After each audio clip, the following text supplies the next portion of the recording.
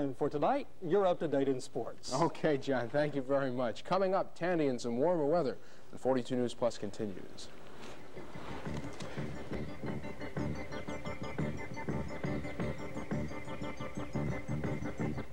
Whatever the weather, things go better when you save with Jefferson Federal. When you retire, there should be more than a gold watch waiting for you. Jefferson Federal's individual retirement account can help you save for the future while saving you money right now on taxes. Within limits based on your income, you can deduct the amount you save at Jefferson Federal from the gross income reported on federal tax returns. Taxes are deferred until withdrawal at retirement, when you'll probably be in a lower tax bracket. If you don't already have a retirement plan, you probably qualify. Isn't it time that you opened an individual retirement account at Jefferson Federal? And now with the weather, here is Tandy Culpepper. And after the weekend, where it got so brutally cold all of a sudden, I don't understand what happened, Tandy. Can you tell me why, every time we think we're getting into summer, they turn a trick on us? I'm glad you asked that. I was talking to the people at the Weather Bureau today, and I said, is this typical for February? And he said he wasn't really sure what was typical for February because it was always you have your ups and downs and your highs and your lows. After a chilly morning, we had a rather sunny afternoon, and it was relatively mild in the Birmingham area, and it looks like it's going to be pleasant for the next few days. Presently in the Magic City, conditions are temperature 38, humidity 68%, barometric pressure is 30.08 and rising, and the wind is from the north at 6 miles per hour.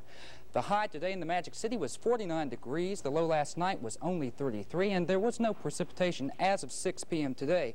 Metropolitan pollution count, downtown 39, North Birmingham 32, Fairfield 125, and Leeds 32. So that's a pretty good day as far as pollution is concerned when you consider that 270 or 276 is where we ought to be having some concern. And when it's in the low 30s, that's pretty good. Let's take a look at the map now and figure out why the weather has been like it's been for the last couple of days. There's a low pressure center, a storm center that brought some of that weather and the threat of snow into the Magic City over the weekend. That storm center is now located up in the Pennsylvania area, and it's been moving northward of Virginia over the last 24 hours. And, oh, well, you can see the precipitation right there. There is a cold front that's moved out into the Atlantic that's brought ahead of it some of the precipitation, and there are still some isolated patches of cloud coverage and precipitation in the southeast right now. But generally, because of another system that is a high-pressure system, we've got pretty fair skies in the southeast right now, and it looks like it's going to be that way all tomorrow. There is a high located right now in the Lake Michigan area, and it has a strong high pressure ridge extending from Lake Michigan down into the Louisiana Delta.